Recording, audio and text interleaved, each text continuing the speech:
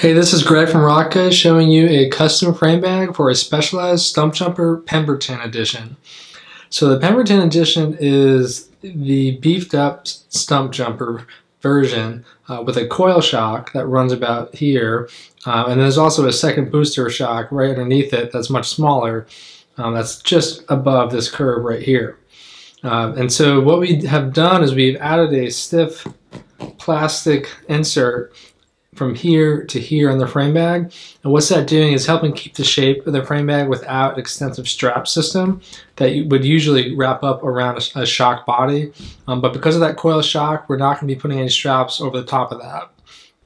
Now we've also included a small daisy chain section here, so if you did want to take a small piece of Velcro and wrap up around that booster shock, a smaller one, you certainly have the option to do so.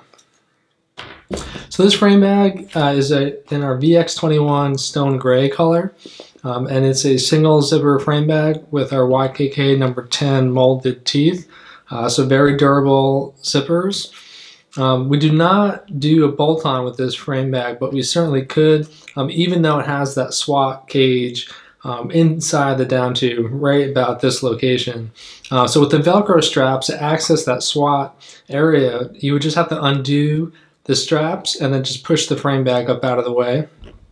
If you wanted to do the bolt-on, what we do, we just bolt to the top of that SWAT lid, and so you can just pop that lid. As long as your frame bag is relatively empty, it just kind of squishes out of the way so you can reach inside your down tube. So given how long and narrow this frame bag is, this customer wanted some extra volume and requested us to flare the nose. So you can see the flare up at the nose of the frame bag.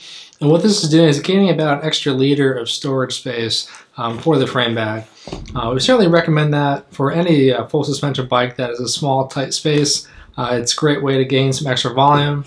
And you can see it's not excessively large where you'd have to worry about knee rub, but it does give you some extra storage. Hydration port is still up here at the front of the frame bag, so you can run your hydration hose out and up to your handlebars.